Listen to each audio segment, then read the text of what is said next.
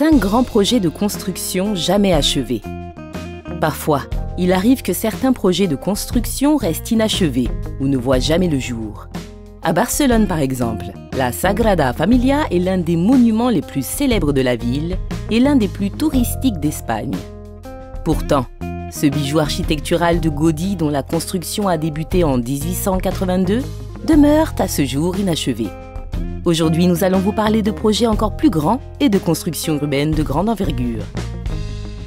Du Garden Bridge à Londres aux villes fantômes en Chine, en passant par le projet Sharq Crossing au Qatar, découvrez 5 méga-projets qui n'ont jamais été achevés.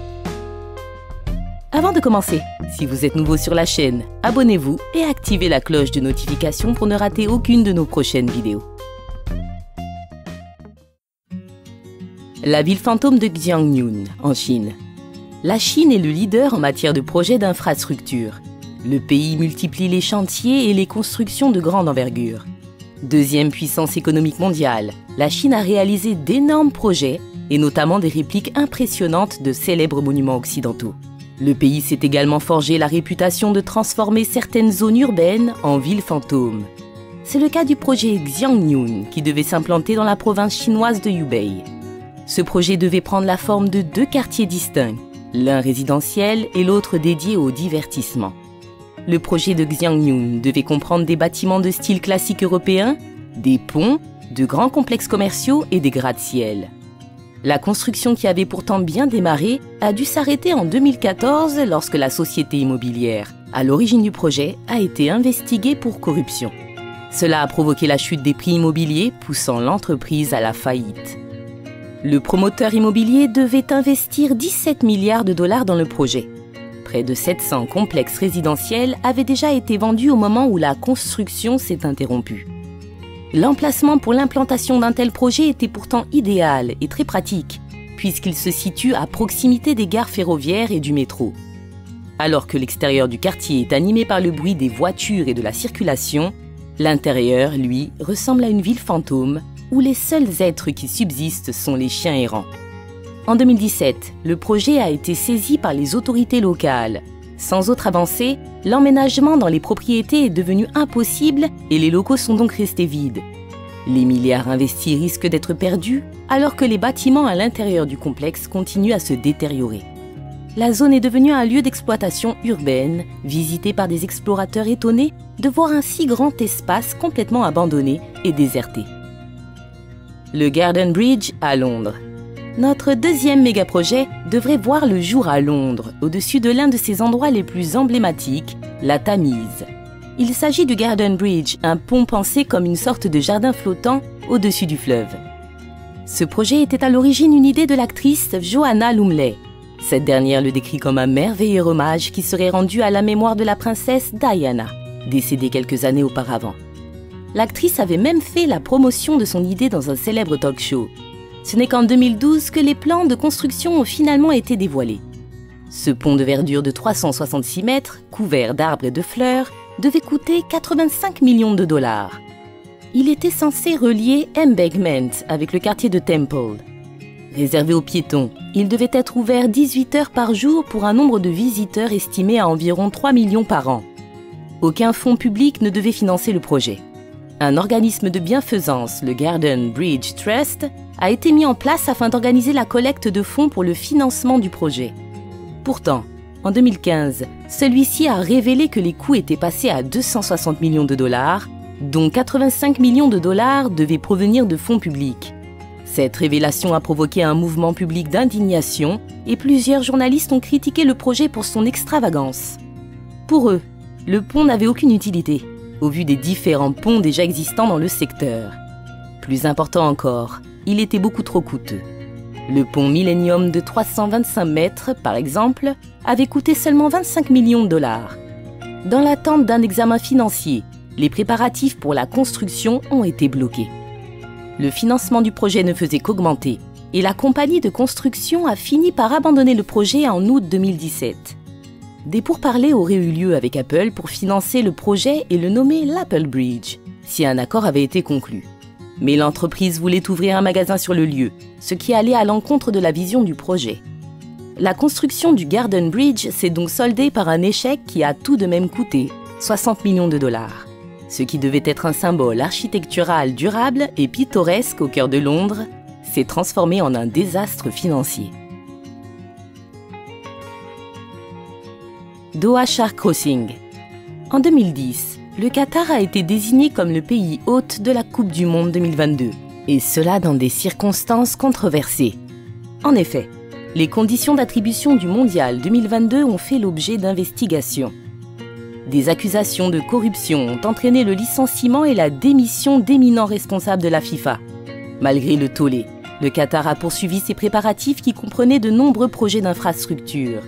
L'un d'eux était le Doha Bay Crossing, rebaptisé plus tard le Doha Sharq Crossing. Le projet a été révélé pour la première fois en 2013. Il consiste en la construction de 3 ponts interconnectés par de longs tunnels sous-marins sur une traversée de 12 km reliant la région de West Bay à l'aéroport international Hamad. Ces ponts avaient pour but de rendre la circulation plus rapide et fluide, en prévision du mondial. Ce projet ambitieux devrait coûter 12 milliards de dollars, mais moins de 2 ans après son annonce, il a dû être interrompu. Les principales raisons seraient liées au faible prix du pétrole et la surcharge du secteur de la construction. En raison de l'augmentation rapide de la population, la demande de logements résidentiels a augmenté, ce qui a entraîné une pénurie de main-d'œuvre qualifiée. Avec un marché du travail sous pression, le gouvernement a décidé de reporter tous les grands projets urbains non essentiels, dont le Doha Sharq Crossing. En décembre 2019, le projet a été réexaminé lorsque l'autorité des travaux publics du Qatar a invité les entrepreneurs locaux à les informer des plans de redémarrage du projet. Les entreprises locales ont été invitées à former des alliances internationales et la construction devait commencer vers la fin de l'année 2020. Le Qatar a alors annoncé un budget de 140 milliards de dollars prévu pour la construction du Doha Sharq Crossing. Il y a encore de l'espoir pour que le projet voie le jour, mais ce ne sera pas pour le mondial de 2022. Hôtel Ryugyong à Pyongyang, Corée du Nord. La Corée du Nord est l'un des pays les plus fermés du monde. Très méfiant à l'égard des visiteurs occidentaux, le gouvernement nord-coréen exerce une censure extrême et contrôle de manière très stricte son image et ses communications. Encore aujourd'hui, seules les visites guidées de l'État sont permises et les journalistes, lorsqu'ils sont autorisés dans le pays, sont systématiquement accompagnés. Pourtant, il fut un temps où le pays souhaitait attirer les Occidentaux et les encourager à investir dans le pays. C'est dans cette perspective que s'inscrit le projet de construction du Ryugyong Hotel. Prenant la forme d'un gratte-ciel pyramidal de 105 étages, l'édifice devrait être le plus haut hôtel du monde. En réalité, le projet est né de la rivalité entre la Corée du Nord et la Corée du Sud. Le Ryugyong Hotel devait faire de l'ombre au plus haut hôtel du monde, le Westin Stamford Hotel, réalisé en 1986 à Singapour par le groupe sud-coréen Sangyong Group. Avec le soutien financier de la Russie, la construction de l'édifice débuta donc en 1987. Situé dans la capitale nord-coréenne, le Ryugyong Hotel devait prendre la forme d'une structure pyramidale avec 3 ailes, chacune formant un cône jusqu'au sommet de l'édifice. La partie supérieure devait abriter 5 restaurants tournants, avec une vue panoramique sur la ville de Pyongyang. L'année 1991 marque la fin de la guerre froide et la dissolution de l'Union soviétique, provoquant ainsi l'arrêt net des travaux en 1992. La chute de l'URSS avait emporté avec elle l'argent prévu pour le projet. Pendant des années, la structure qui avait pourtant atteint sa taille définitive est restée inachevée, devenant ainsi le plus haut hôtel inoccupé du monde. En 2008, une entreprise égyptienne a repris le projet. Avec un budget de 180 millions de dollars, elle installe une façade en verre et des LED à l'extérieur du bâtiment. D'autres problèmes d'ingénierie ont mis fin aux efforts de construction renouvelés et le bâtiment a été déserté une nouvelle fois. En 2018, le bâtiment retrouve une nouvelle vie. Grâce aux LED installés à l'extérieur, la façade du bâtiment est éclairée en permanence par des projections de l'histoire coréenne. Il est utilisé également comme une sorte d'écran géant sur lequel sont affichés des messages du gouvernement. Selon les estimations, 2 milliards de dollars étaient nécessaires pour compléter l'hôtel, soit 5% du PIB national. La poursuite du chantier semble donc compromise. Le projet avait été qualifié de pire chantier de construction dans l'histoire de l'humanité par le magazine américain Esquire. le Guinness World Records répertorie le Ryongyang Hotel comme étant le plus grand bâtiment inoccupé au monde. Le Goldin Finance 117 en Chine. Après la ville fantôme de Xiangyong, on retourne en Chine pour découvrir un autre méga-projet resté inachevé. Il s'agit du Goldin Finance 117, l'un des plus hauts gratte-ciel du monde situé à Tianjin. Commencé en 2008, l'édifice devait surpasser la tour de Shanghai pour devenir le deuxième plus haut gratte-ciel après le Burj Khalifa de Dubaï. La construction des fondations de l'édifice s'achève en 2012. Le chantier se poursuit et la tour atteint, en 2015, 597 mètres de hauteur. Au même moment, il a été rapporté que le promoteur immobilier du projet avait fait faillite, entraînant ainsi la suspension du chantier. Il y a eu plusieurs tentatives de reprise des travaux en 2018, mais elles se sont finalement soldées en échec. Alors que la construction est toujours en suspens, le bâtiment inoccupé continue de fasciner. Il attire de nombreux grimpeurs, notamment un couple de Russes qui, en 2016, a réussi à grimper jusqu'à une grue située au sommet de l'édifice. En 2020, la Chine a décidé d'interdire la construction de bâtiments de plus de 500 mètres, une décision qui vient enterrer l'espoir de voir un jour le Golden Finance 117 achevé. Nous voici à la fin de notre vidéo. J'espère qu'elle vous aura plu. N'hésitez pas à la liker et à la partager avec les autres.